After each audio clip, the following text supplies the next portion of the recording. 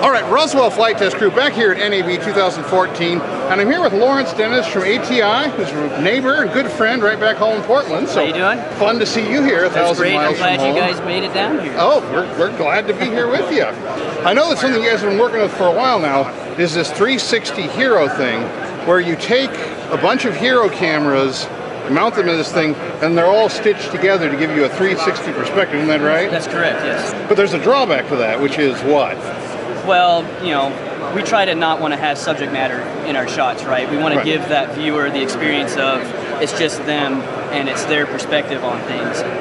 When you have a 360 camera, it becomes really difficult to get out of the shot at that point, as does, you know, the issue with the helicopter being in the shot as well. A lot of people don't want to see the helicopter in the shot. Sure, sure. So we wanted to come up with a solution for that, basically. Now, can you show us this? This is an example of your footage. So this was us flying our original prototype 360 rig that Patrick just showed, and basically 360 video is just that. It's recording video, and you can move up and you can move down and look around. And then you can also manipulate it with your finger. And you can also manipulate it with your finger, so we can see where we're kind of flying over the submarine there.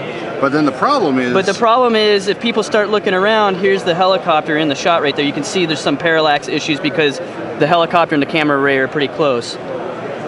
So to come up with a solution for that, we came up with this machine right here. Okay, so this thing is just... I hope this comes through on video. This thing is just amazing. It's a hexacopter, and you've got a GoPro on the end of each limb, and then 3 on the top and 3 on the bottom. So what does this do for you? Well, basically, as you can see, we've taken this basic structure that you see here, and we just pulled it away, so that, in essence, the helicopter's in the center of our 360 spherical camera. So it's as if the helicopter was embedded. That's correct, yes. In there. Okay. Yeah. So now what ends up happening is, I'll go ahead and find that video here. Here's some prototype footage of this device right now. Yeah. So there's the horizon. And then we're just going to look straight up, and there's nothing. Except a nice gray Oregon sky. That's right. Same thing with below. So basically, it's uninhibited footage. And we've coined it the orb. Basically, it feels like you're in an immersed environment with, you know, just yourself, kind of. That is just amazing. That is just amazing.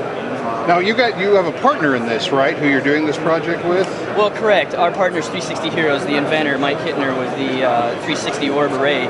Basically, we teamed up with him to represent the drone side of things on this, basically. And we're going to be going, you know, we're going to be going after markets that this technology will apply directly to. Very cool. Very cool. Well, all right. Well, Lawrence, thanks so much for talking to us. My pleasure. Thanks for coming. When we get back to Portland, let's get together and do a video about this. Yes, we will. Because that would be so cool. Yeah, definitely. We'll take it out and fly it, and we'll show. Well, obviously, we'll show you guys. So anyway, thanks again, Lawrence. No problem. Take care. Thanks for coming, guys. This is the Roswell Flight Test Crew from NAB 2014 signing off. Thanks for watching.